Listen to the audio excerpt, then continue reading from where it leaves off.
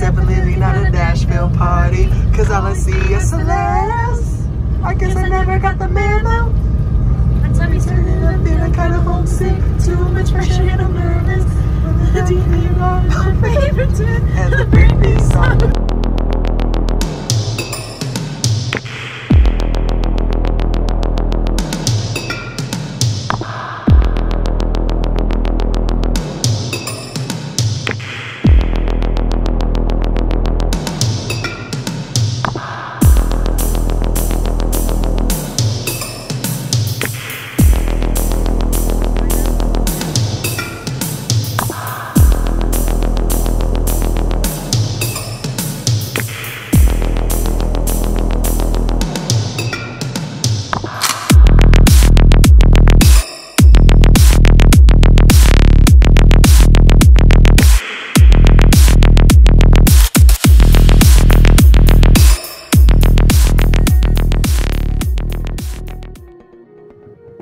The Salton Sea is California's largest body of water, formed when the Colorado River Irrigation Dam burst over the course of 2 years, filling the Salton Sea basin in the early 1900s.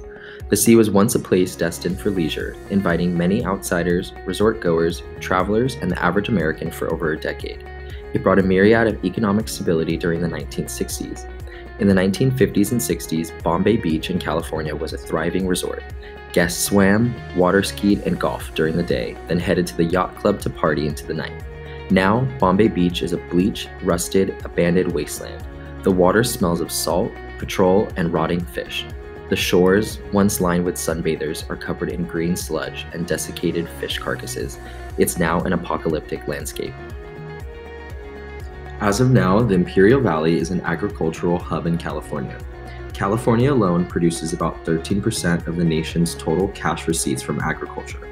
The Imperial Valley is one of California's top 5 producers of spinach, potatoes, cauliflower, broccoli, and onions, which provide for thousands of citizens.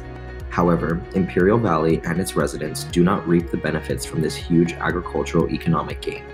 Imperial Valley has an unemployment rate of 17.5%. The US average is 3.9%. The Salton Sea could be a huge opportunity to turn the lower income areas surrounding it into more prosperous and higher income earning families. So, as we know, California has one of the wealthiest economies in the world. However, on account of our current level of debt, we do not have the financial means to restore the Salton Sea with the binational canal. California is known as a sinkhole state where it does not have enough assets to cover its debt. According to the State Data Lab, California ranks number 49 for its fiscal health, earning it an F grade. According to a report done by the Truth in Accounting, California only has $114 billion available to pay off its $388.9 billion worth of bills, leaving it with $275 billion shortfall. Restoring the Salton Sea will only dig California into a deeper hole. We should, however, seek other more feasible options. Perhaps we can reallocate that money into an alternative plan that would achieve the greatest net for the residents surrounding the Salton Sea. Large-scale geothermal production is the perfect solution to finally end the debate on what to do with the sea. Geothermal is no stranger to the Salton Sea. In fact, there have been geothermal production in the region since the 1980s. CalEnergy, a subsidy from Warren Buffett's Berkshire Hathaway Energy, has been pumping out geothermal energy way before solar and wind power became cheap and abundant. These plants are rather small though, and only account for about 350 megawatts of energy. Along with energy, geothermal production also has the ability to easily extract lithium. Lithium is the crucial component in the development of rechargeable batteries that are found in many of our day-to-day electronics. Developers and engineers rely heavily on lithium to produce computers, laptops, tablets, phones, and in addition, the electric vehicle batteries.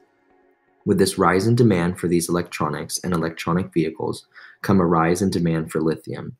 Obtaining lithium from geothermal brine as a byproduct of geothermal production is perfect and the most eco-friendly way to obtain lithium. Large-scale geothermal energy and lithium production are alternative methods that can be utilized instead of implementing the binational canal. Geothermal energy is a fundamentally efficient and sustainable method that can be capitalized on it as it can generate income and also create jobs for the Imperial Valley workers.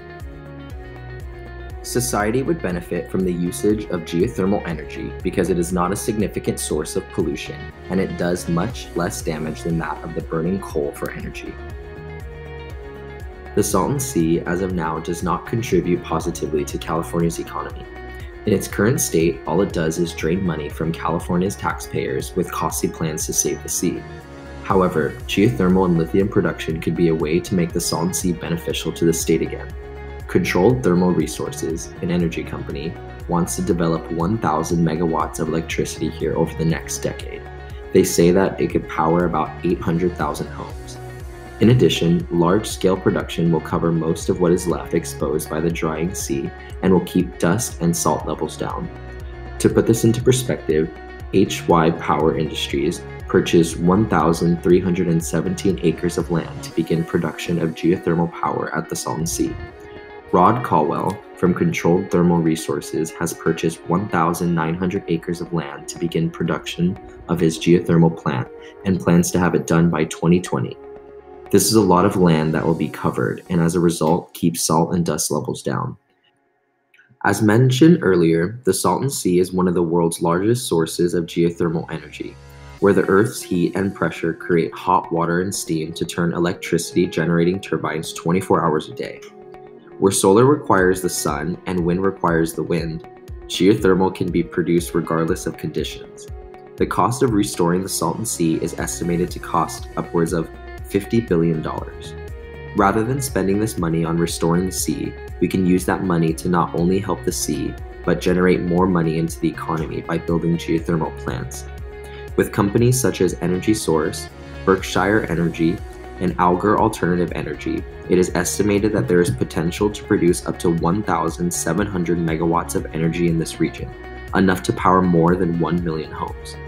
Let's look at the economic benefit of this. There are 1,000 kilowatts in 1 megawatt of energy.